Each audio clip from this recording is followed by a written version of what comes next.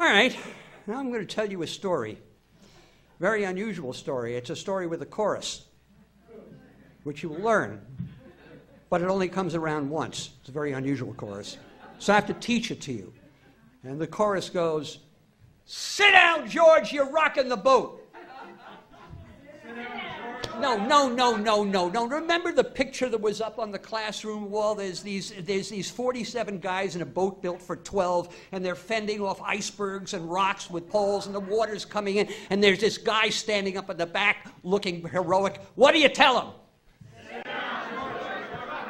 That's more like it. This is a true story from history. So, you think she knows all about history? You know all that stuff? Have you learned all that stuff back in school? Well, them bookworms, they don't know nothing. And if you thinks they does, you's a fool. I'll tell you how it all happened. When me and George Washington saw how to cross the Delaware River and turn the tide of the war. It was coming up right around Christmas, the year 1776, and us glorious Patriot Army was all in a terrible fix. We'd been chased all the way down through Jersey and found ourselves, would you believe, across the Delaware River from Trenton, which is no place to spend Christmas Eve. But we figured we'd have us a party, what with a long weekend and all. We get us some chips and a six-pack, have us a regular ball. So we sent Colonel Knox to the Pathmark to pick up the pretzels and brew. But the Pathmark was closed, kind of Christmas. Says George, now what do we do? Charlie Lee says, did you try Philadelphia? Says George, you out of your head. Nothing happens in Philly the rest of the year, and Christmas is going to be dead.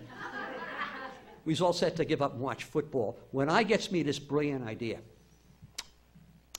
The Hessians is over in Trenton. They're German. They got to have beer. We all looked around at each other, made a mad dash to put on hats, and coats went charging out in the snowdrifts, yelling, "To Trenton, men! Head for the boats!" And the vision of imported brewski brought a smile to old George's face as he led us to Washington's Crossing, which seemed an appropriate place. Well, he shoved off in these leaky old rowboats he rented for $2 cash.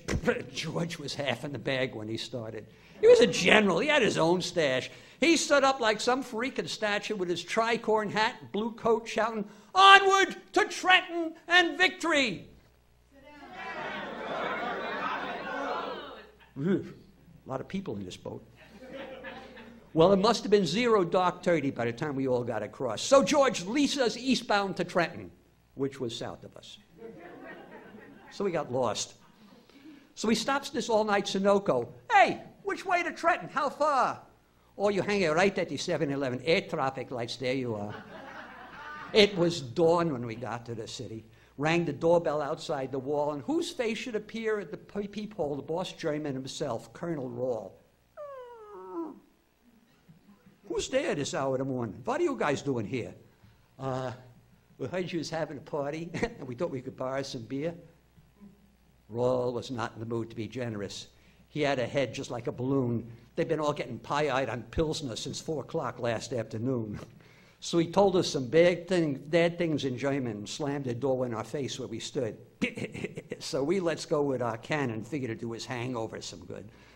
Well, Rawl gets together his troopers, at least them he can get out of bed, with one hand waving his saber and the other hand holding his head. And as for us, we'd been marching since nightfall till we was all weak in the knees, and we hadn't seen booze since Thanksgiving, and half of us had the DTs.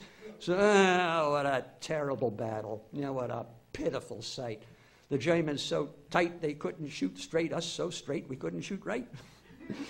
So we filled all the fence posts with bullets, and we filled all the morning with smoke, fired off cannon and musket till every last window in Trenton was broke. When suddenly, down from the courthouse, guys, let's go, this big cheer. With heroic effort and battle, they'd seized the entire reserves of their beer. And that put an end to the Hessians, and back to New York they went creeping, because once you run out of brewski, there ain't nothing in Trenton worth keeping. And that was the very beginning when the Germans all cried, "Das ist alles," of the British reversal that ended in Yorktown with General Cornwallis. And we threw us a bender that lasted well into sometime next year, floating up to our eyeballs in gallons of good German beer. And that's how it happened.